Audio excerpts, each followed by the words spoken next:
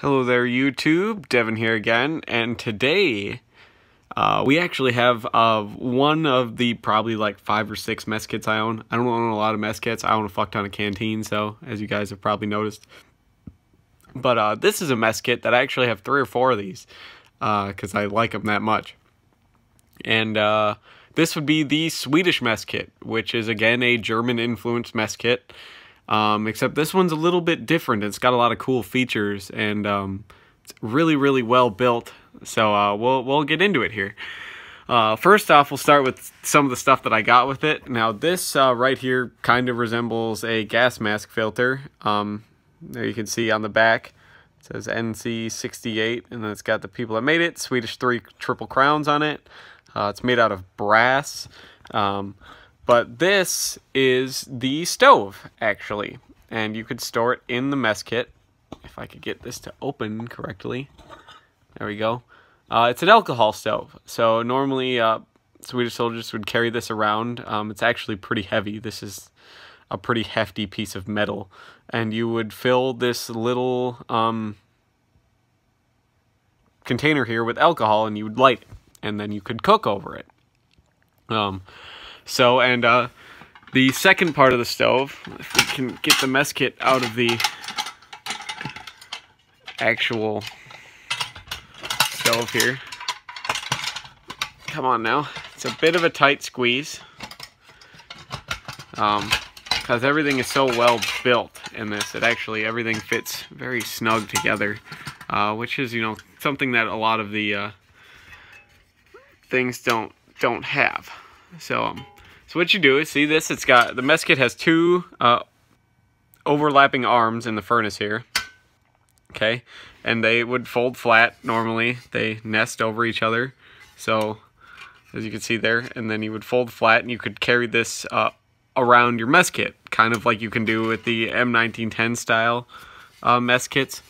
But what you would do is you can light your stove, put this over it, okay, and then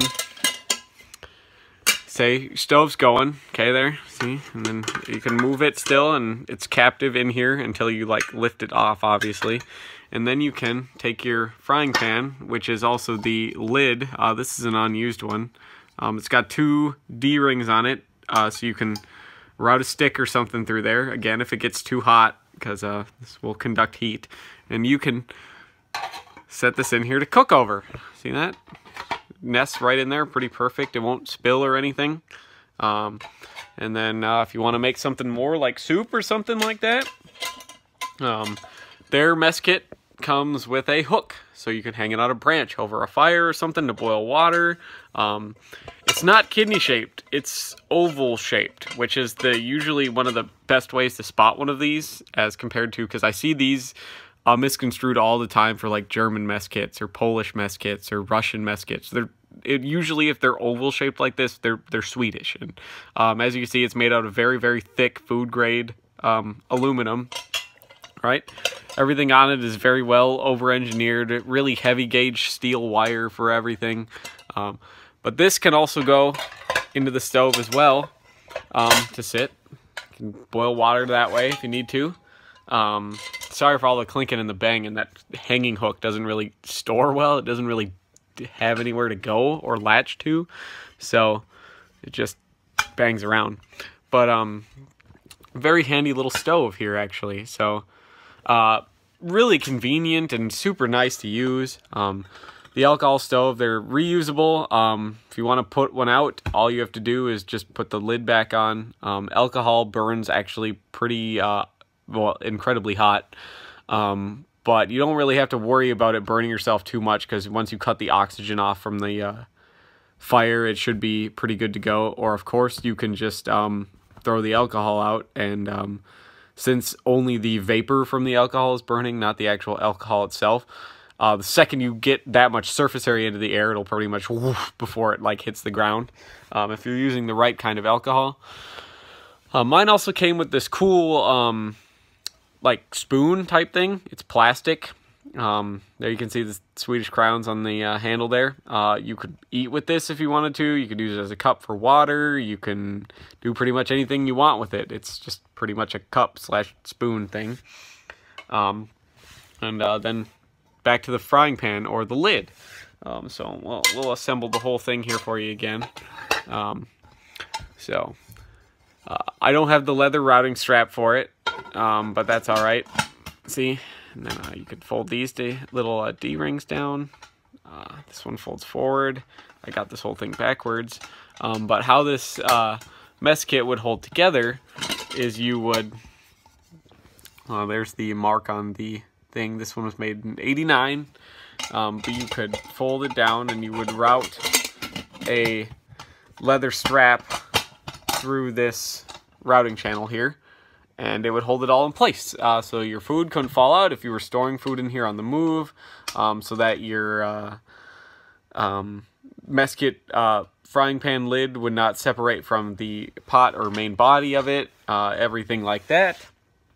And then this whole assembly would then nest with this specific cutout for it into the furnace, as you can hear, the stove. Okay, and then if you don't have anything in your in your mess kit, you can keep your stove in there and your cup. So just a very, very innovative, really overbuilt, nice piece of equipment. I got all of this stuff together. These are, of all the mess kits that are like this, these are on the more expensive side. They're actually the top of the line. These are actually super hard to, well, not super hard. They're harder to find now, cheap, but they are still around. You got to be willing to pay for them, but they're going to last you a lifetime. They're super nice, and they often come with a bunch of extra stuff. Like mine came with the little alcohol bottle too. It's this kind of like opaque plastic kind of like condiment bottle, pretty much, that you'd use to spray into your alcohol furnace here. So that was, you know, cool. I got a bunch of other cool stuff with mine. I got like a magnesium fire starter, bunch of stuff. I got like a Swedish knife. So I got tons of stuff with this kit actually for like $70. So, and it had to come all the way from Lithuania. Yeah, Lithuania was the one that I bought this one from, because this is my only green one. All the other ones I have are either unfinished or black. So, yeah, I have one unfinished one and one black one. So these are just super nice. I actually like this design. I like the roundness of it.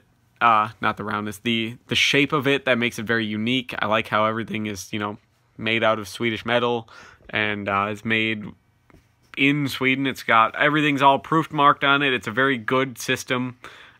These are great, and I highly recommend you get one if you can find one for a reasonable price. Super nice. They use these for a lot of years, as with Sweden normally does. They don't like to really throw anything out, as you could tell by the fact that they use their like M18, their M21 helmet all the way through to the 60s. You can find some examples with the like 60s liners in them. So they don't really throw anything out, and they don't really make anything that breaks. So thank you so much for watching. Hopefully you like this video, and you like this mess kit, because I actually really like this mess kit. It's my favorite one. I use the unfinished one that I have very much. It's neat. It's a really good system. I can see why they copied the Germans on it. And if you have any additional information on this, if you've ever had any experience using one of these, I'd very much like to hear that down in the comments. I'd like to get your suggestions for future videos, and I'll keep on rocking with these here, as long as I can keep finding the stuff I want to do videos on, and I can get some money rolling in here. So, but with Christmas around the corner, might be a while on some videos and stuff like that, with the work schedule and money going towards presents for other people and stuff like that. So thank you very much for bearing with me, and hopefully I'll see you guys in the next video. Bye.